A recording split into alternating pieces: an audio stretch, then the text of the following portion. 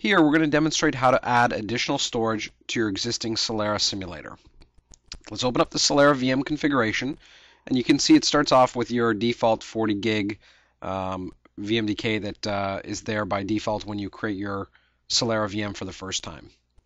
If we open up Celerra Manager, and by the way, if you need to see how to set up the Celerra sim in the first place, just go to virtualgeek.typepad.com and look at the initial Celerra 101. Let's log in as nasadmin and nasadmin, which opens up the Celerra Manager GUI. One thing that's notable, we haven't talked about it here in the 101 or 201, is you can actually use the Celerra Manager GUI to actually manage many Celerras, something that perhaps we'll do in a later 301 module. So as the Celerra Manager GUI opens up,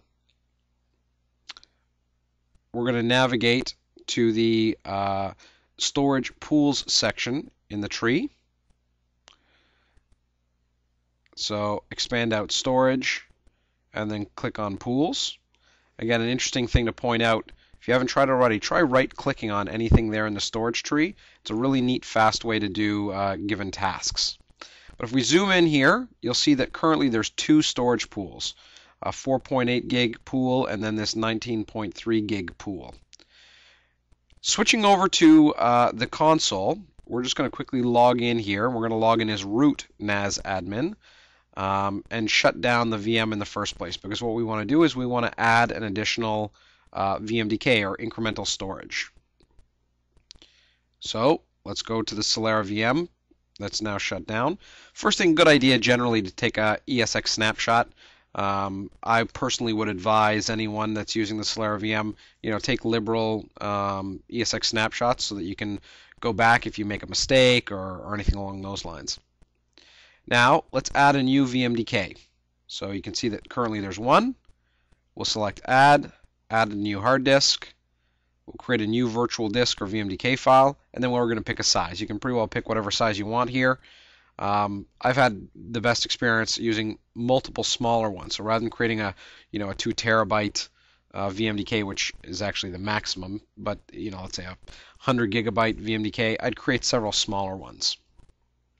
Once that's done, let's boot up that Celerra again, and now let's actually configure that additional storage.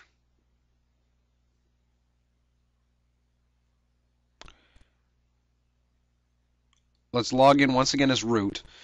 Just think of it this way. When you log in as root, you're modifying things that are core control station attributes. So for example, here you're going to see that we're going to need to fdisk the new device, which in this case is SDB, actually WAC dev SDB. The actual device name is going to vary depending on how many disk devices you've added. The second one will be SDB, the first one was SDA, and so on and so forth. Hit P to create a new partition, N for new partition, then P for a primary partition, then 1, and then write the partition table, which basically exits from fdisk. This isn't a Celerra thing, this is just how you originally partition the new disk device that's been presented here to the VM. Now what we're going to do is we're going to make a mount point. So let's make a directory. In this case, I'm going to choose to call it mount, and we'll create another directory, a subdirectory for this particular device, which is now SDB1 because it's partition number 1. And you can see we've got this new directory. Fantastic. And then the last thing that we're going to do is we're going to format the disk with the file system. So quickly format the disk. We'll do a little bit of a time warp here because this takes a few minutes. And here you can see the device is now formatted.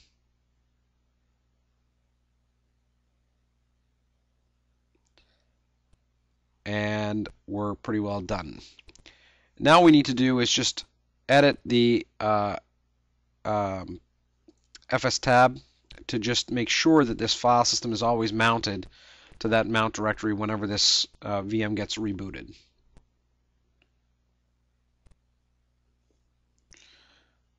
Again, I know that this isn't intuitive perhaps to people who aren't Unix folks, but I just open VI.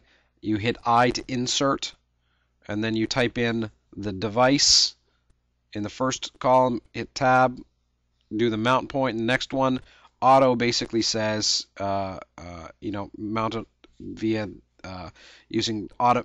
It's always going to mount whenever you run certain commands, and then mount it with the all set of default parameters, and don't even worry about what the 00 mean here. Then what you do is hit escape, hit colon, and then W for write and Q to exit. Mount-A mounts all of the file systems that are listed in FS tab. And so now if we go and we take a look, you'll notice that we've now actually mounted that new formatted file system. Fantastic. So log out, and then I've logged out here and I'm logging back in. You can see I did these all at slightly different times. What we're going to do here is we're going to type this export nasdb equals whack-nas. The other way of doing this is to log in as the NAS admin user and then type su. You achieve the same effect. And now what we're going to do is we're actually going to configure this Celerra sim to start using that storage. So the first thing we do is we run this command, nas sbin setup _ clarion -init. And what this does is that a Celerra always has got a certain amount of back-end storage that's being served up to it. In an integrated unit, this is via integrated storage setup behind it. And you'll notice that it says, I found this clarion with this long string. That string is the serial number of both the clarion and the Celerra in the Celerra simulator here. And you'll notice that it says we've got 2 disk enclosures, each one with 15 drives. The 146 is the size of the drive, and then the number underneath is the RAID group number. So here what we're going to do is we're going to say I want to add a new disk enclosure, and then the disk enclosure by default gets a number. Now you'll notice that the task failed. The reason that it failed is that there's a set of files that represent the back end in the Celerra simulator, and they're stored in these 2 XML files, and you can see that the XML file actually contains the old serial number. When we clone the VM, the serial number changed, so we need to change these files. So just copy them, both the backend _ status and also backend _ resume, and just copy the files so that they have the proper new serial number in the file name.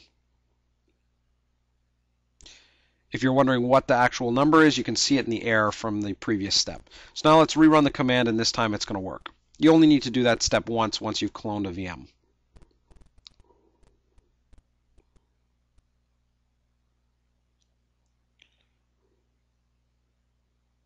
Okay, great. Now what we're going to do is we're going to say 1, I want to create a new enclosure. Let's accept the default here and the default disk size and fiber. You could make them ATA if you want. It's not going to make a performance difference because these are in essence virtualized disks. And you'll notice that up at top, it's now added another enclosure with all this UB unbound. So let's hit 3 that says continue to the disk group template menu. When you do that, you have a lot of choices. You can do a specific configuration, but let's just pick one for the standard RAID 5 configuration.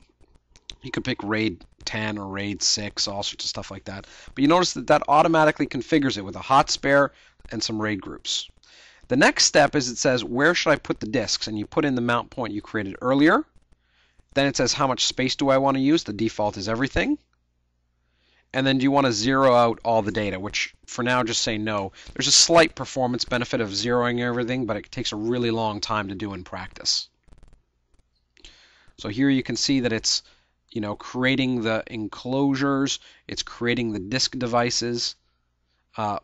When you use the template, it will create a hot spare in this case, as well as a RAID 4+1 and a RAID 8+1 set. Again, you can specify that manually if you want, but for the purpose of this, I'm just accepting the defaults. And you'll notice here that now we've got the 201, which is the hot spare in the first drive, and then we've got a RAID group and then another RAID group. Okay, so we're pretty well done with this step. Later on, we're going to add more storage to the Celerra in the Celerra config.